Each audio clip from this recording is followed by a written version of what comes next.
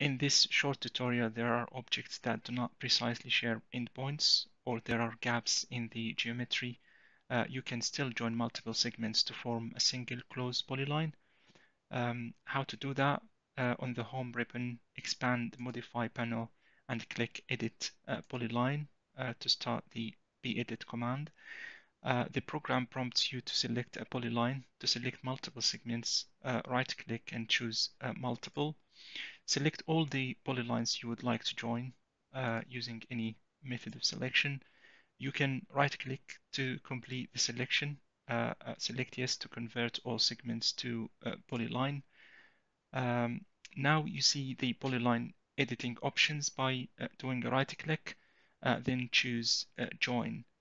Because you started with the multiple option, you need to enter a fuzz distance, and this enables you to specify the distance of the largest gap separating the polylines you are trying to join.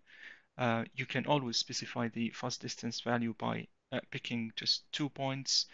Just make sure that the distance you specify is larger than the biggest gap between the polylines. As soon as you specify that distance, all of the individual polyline segments are joined together as one continuous polyline.